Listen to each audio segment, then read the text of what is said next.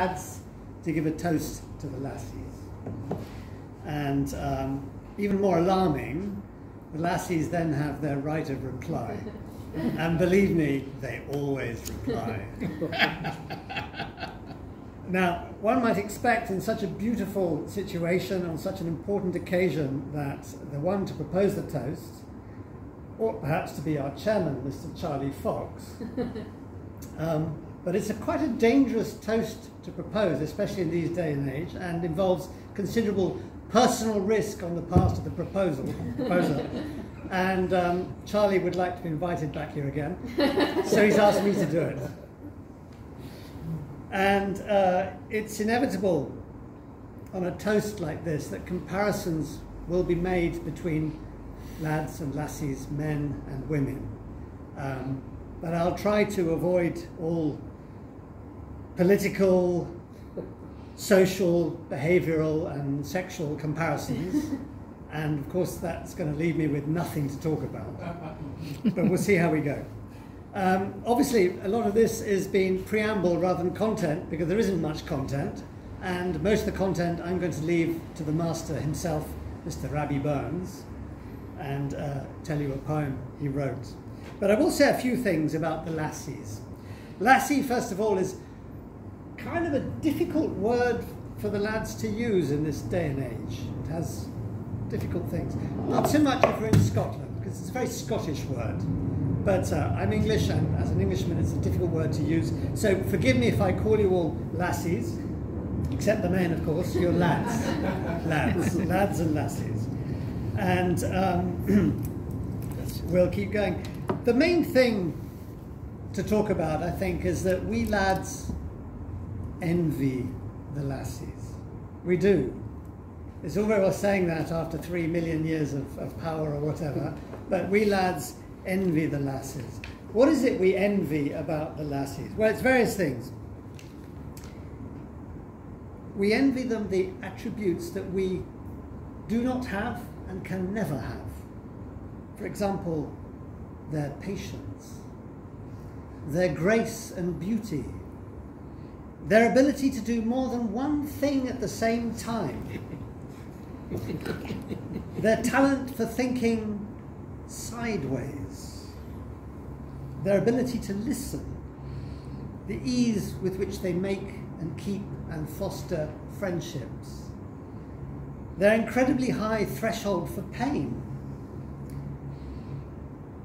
the ability to find a car in a crowded car park, and their incredible memories, and the fact that they never ever forget anything.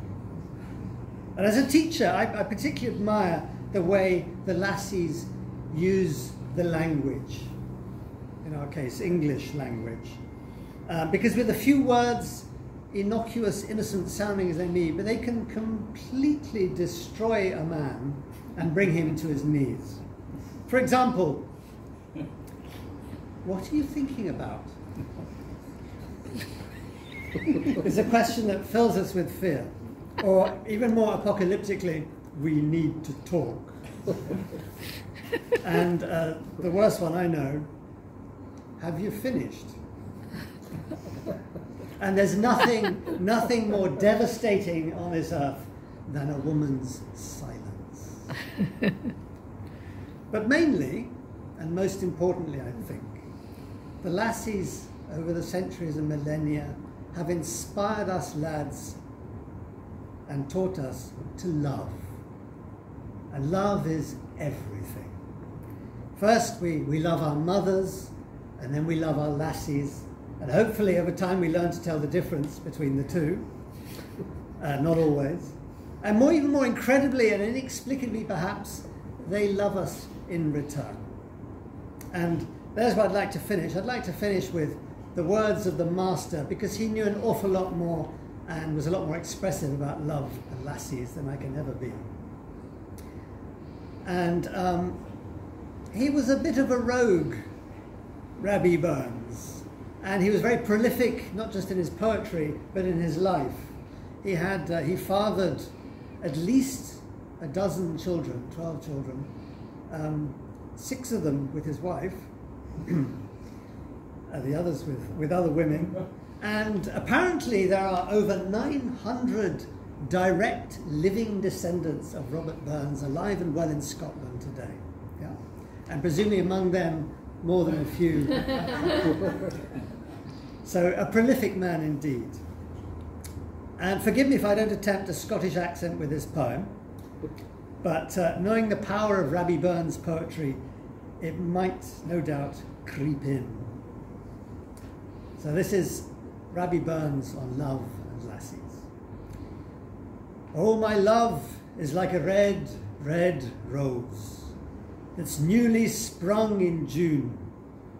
Oh, my love is like the melody that's sweetly played in tune. So fair art thou, my bonny lass, so deep in love am I, and I will love thee still, my dear, till all the seas gang dry. Till all the seas gang dry, my dear, and the rocks melt with the sun, I will love thee still, my dear, while the sands of life shall run. And fare thee well, my only love, fare thee well a while, and I will come again, my love, though it were 10,000 miles. So gentlemen, please, and ladies if you wish, please raise your glass to the lassies. To the lassies.